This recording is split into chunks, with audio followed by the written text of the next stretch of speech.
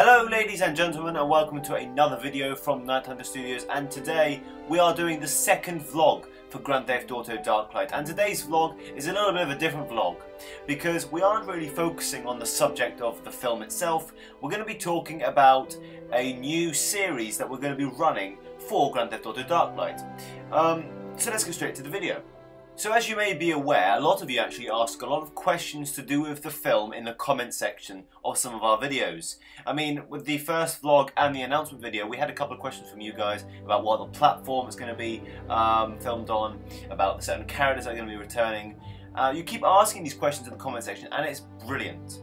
The only issue is, we confirm some of the information and we reply to you, but a lot of people don't see it, so they miss out as well. So this is what's going to happen from now on.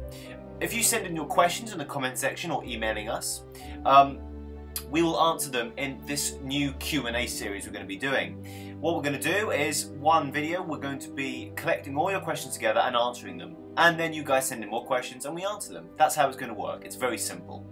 This means that you guys learn more information and we can release information more efficiently.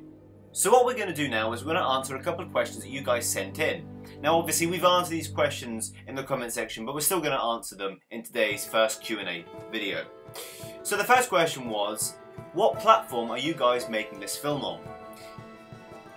Now to clear this up, we're going to be using the Xbox One. So all of the footage is going to be in 1080p.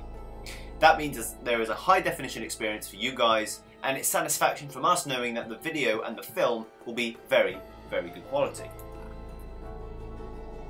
One other question that was sent in was, do you have any idea of the opening credit song for Darklight? Now, we do actually know what the opening credit song is going to be, and we know who's going to sing it, but we can't release any information about it yet, because of course, as you know, we like to keep things quite secretive until the film actually does release. The third question that we're going to be answering today is, a user sent in this question. Does the Spectre have something personal against the agency, or is it just a mission he is trying to accomplish for someone? Like everything else for us, it's very difficult for us to answer this question because we can't really release any information about it at all. Because of course, we've written the script and the stories behind it, but it's up to you guys. You guys decide if he was a good guy or a bad guy. You guys decide actually what his intentions were.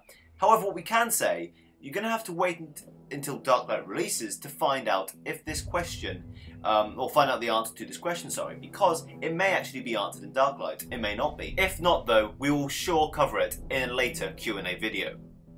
The final question for today's Q&A video is, was Hessler, the man at the end of Insurgency, the Spectre?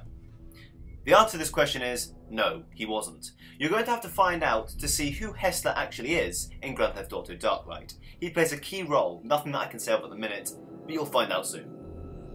Anyway, that's been for today's video, guys. We hope you've enjoyed the idea of the Q&A videos. Please send in your questions, we'll answer them in the later Q&A videos as we've said, and we hope you've enjoyed the answer to today's questions. Remember to follow us on Twitter for daily updates on Grand Theft Auto Darklight, and to subscribe so you don't miss out on new content from us. Thank you very much for watching, guys, and we'll see you in the next video.